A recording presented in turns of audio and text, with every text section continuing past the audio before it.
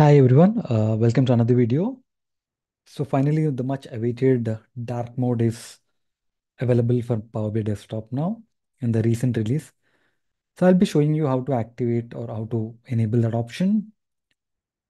So before you even enable that, you have to make sure your Power BI Desktop is up to date. You need to click on this update, and this will update to the latest version.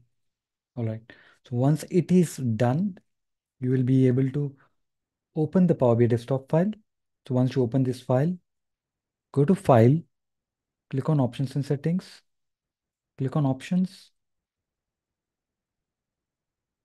and then go to Report Settings, where you can see Customize Appearance.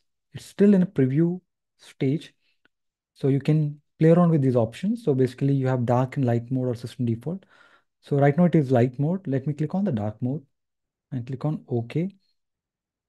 As you can see, the entire backdrop of Microsoft Power BI Desktop is dark now, and you can also see the data, right? You can see the data view, the model view, the DAX queries view, everything is in the dark mode. So this is how you enable it. So right now, if you wanted to check the version of it, you can see it is October 2024. This is the latest version that has been provided with the dark mode. Okay.